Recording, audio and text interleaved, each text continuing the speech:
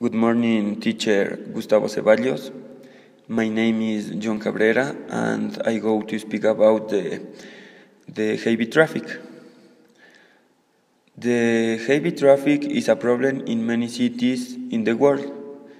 Many people use their cars to travel to work or to transport their children to schools and another thing. For example, use the bus for tourism. Other people use their cars for fun. These people do not use public transportation because no families use that at least one car in the day. This is a very big problem because the people cannot be on time to your destination. The cars also contaminate the air in the cities.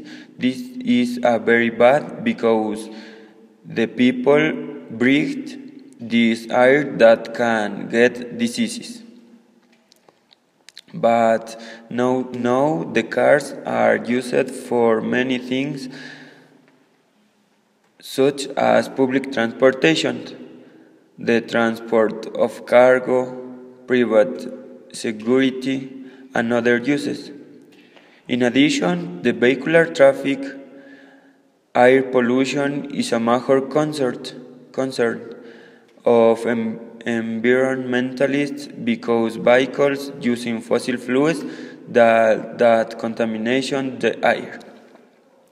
In Tulcan is heavy traffic on Friday at 6 o'clock in the afternoon because all the boys walking on the streets and also drive their vehicles. They drive your cars for distraction for them.